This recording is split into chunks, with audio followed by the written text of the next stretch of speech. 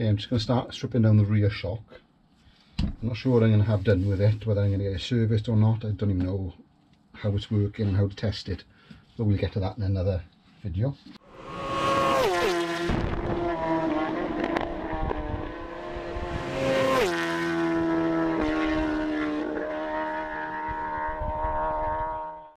Just going to completely strip it down.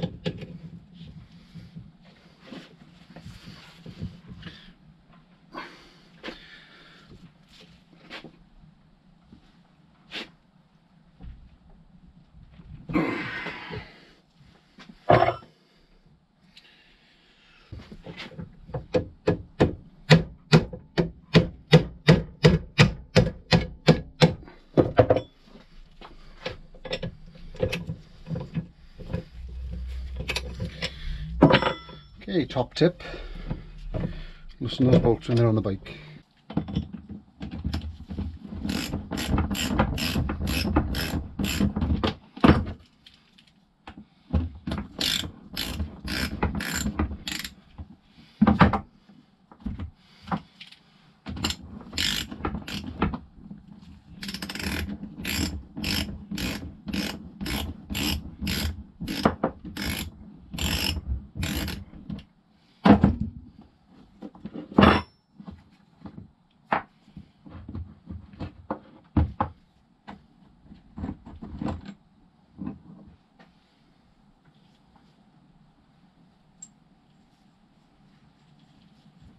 You see how quite dry this is.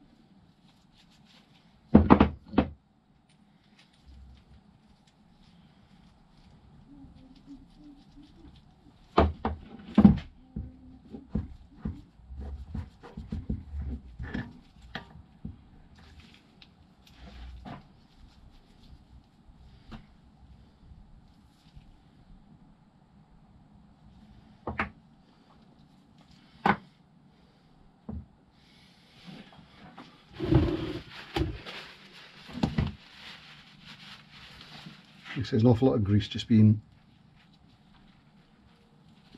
dumped around the bearing.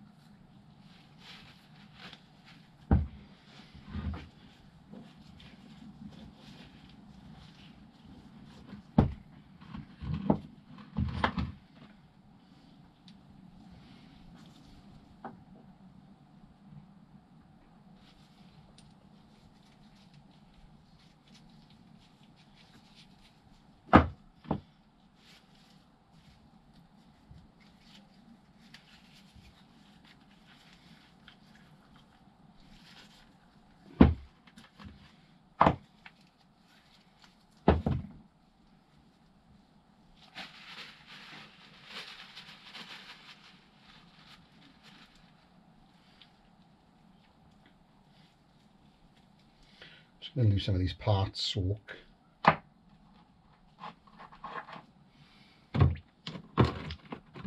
This was the paraffin that the chain was soaked in. You can see how dirty that is.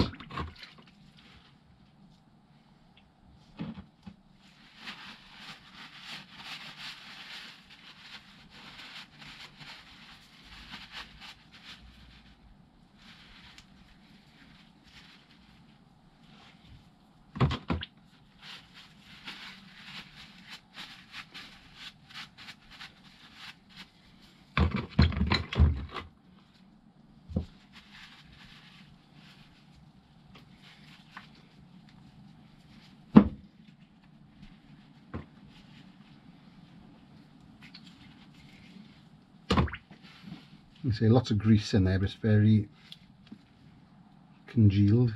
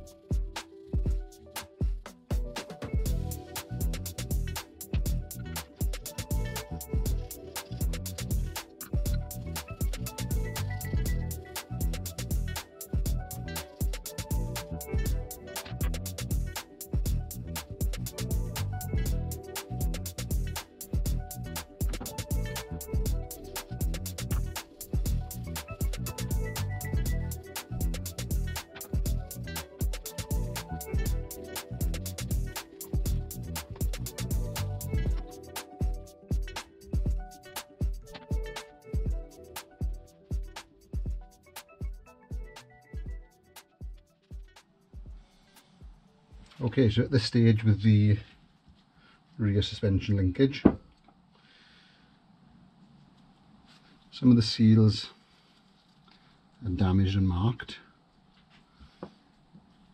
As for the bearings, some of them are okay. And if I try to turn that one,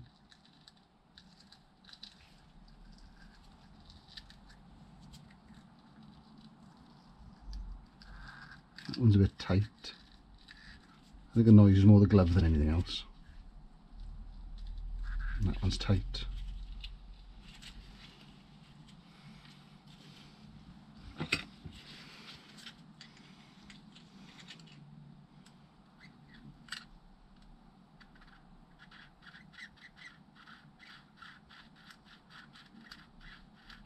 Okay, that one's not too bad.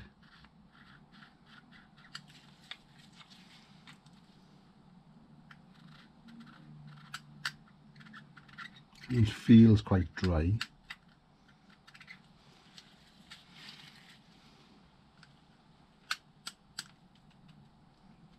That one's very tight. That one's not too bad.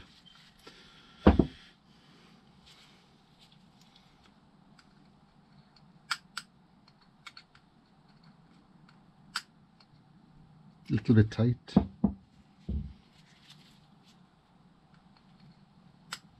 And very similar. What am I going to do? I think I'll let them soak for a little while. Maybe put a little bit of oil on them. So they look in reasonable condition, they're not dirty, they're not rusty. So I'm not entirely sure what to do.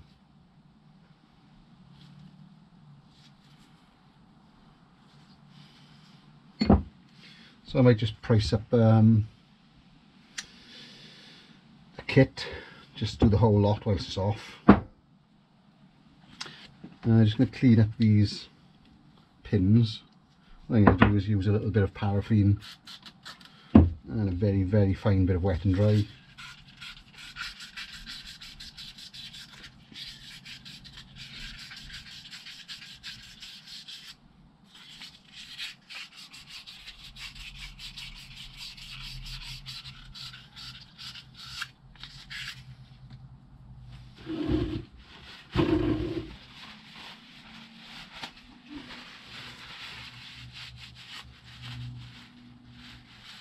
They don't need much cleaning.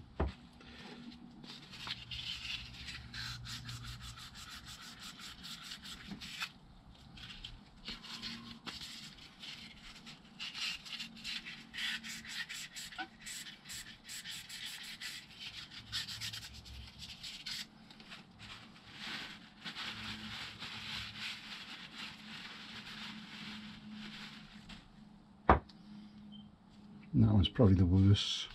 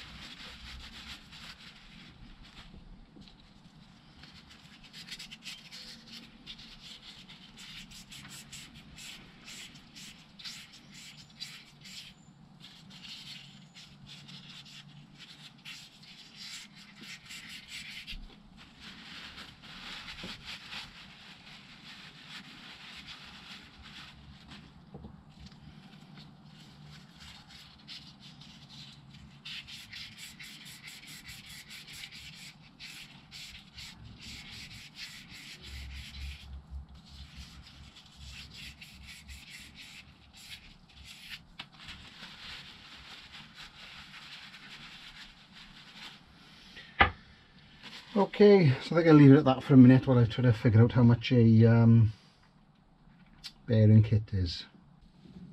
After soaking them in paraffin for some time, I then left them soak in gearbox oil for several weeks, and like I say, they're now moving around quite well. I've repacked them with grease, obviously cleaned it all up, so that's looking in quite good shape.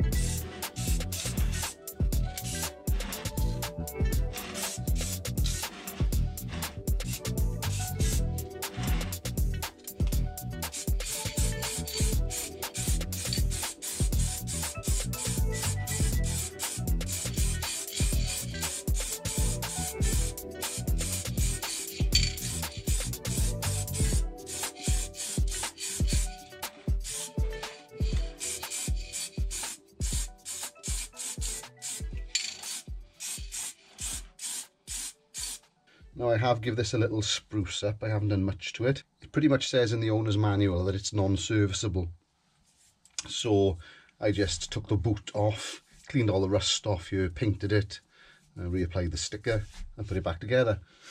The only thing I did do to it is change the oil inside. Now it does say it's non-serviceable.